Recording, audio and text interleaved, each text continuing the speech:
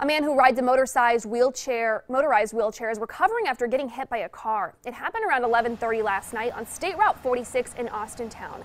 Police tell First News the man in the wheelchair was going south on the road with the flow of traffic when a driver ran into him.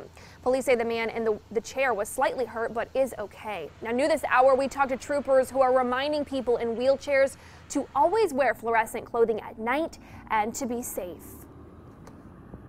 Obviously, we would not like you on the road at night, but if you absolutely have to be, you should be treated just like another vehicle. You have to have lights on, go with the flow of traffic. If a sidewalk is not available and you have to be on the road, then stay to the right as far as possible. Troopers are also reminding drivers to always keep your eyes on the road and to give anyone walking or riding a wheelchair as much space as possible when you're passing.